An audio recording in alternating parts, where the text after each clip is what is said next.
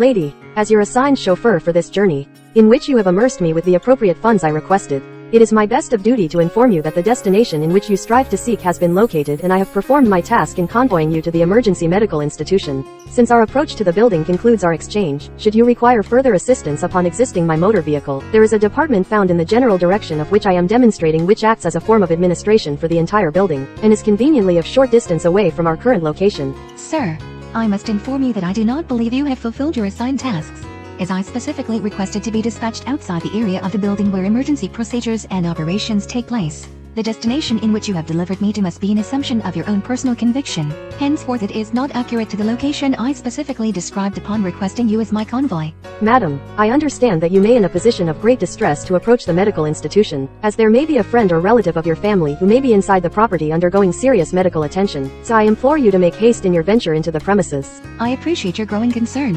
However, my current priority is to venture into the specific section of the building previously mentioned in our conversation.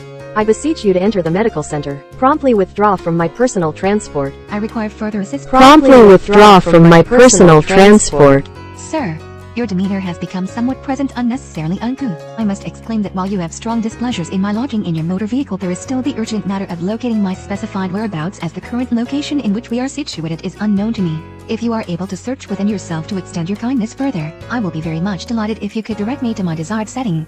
Lady, your task has been fulfilled precisely to the letter. How you can possible have the nerve and intelligence to suggest that I did not perform my occupation to the appropriate level is outstanding. If you had the reasonably functioning motor skills, you could use the ability of sight with your eyes to deduct that you have indeed arrived at your desired destination. I even have conclusive evidence based on my transportable telephonic device by using its technological capabilities to geolocate our current surroundings. It summarizes that the location you initially requested has indeed been reached, and therefore our engagement has been successful. I must insist that our arrangement has ceased, and correspondingly I am no longer required to assist you. Now, please depart from my motor vehicle immediately. Sir, I believe you're divided. Depart from my motor vehicle immediately. Your device. Depart from my motor vehicle immediately. Why do you insist on addressing me in such an absurd volume? Because of my distress and intelligent magnitude of my voice is your persistence to remain in my automobile despite our arrangement terminating. I must protest that such behavior of shouting and screaming is the height of rudeness, and I believe it is against your employer's regulations. The lady doth protest too much. This transport is my personal property and you are refusing to evacuate it under my instruction. I implore you to exit the vehicle or I shall alert the appropriate authorities. Proceed. Proceed. Proceed.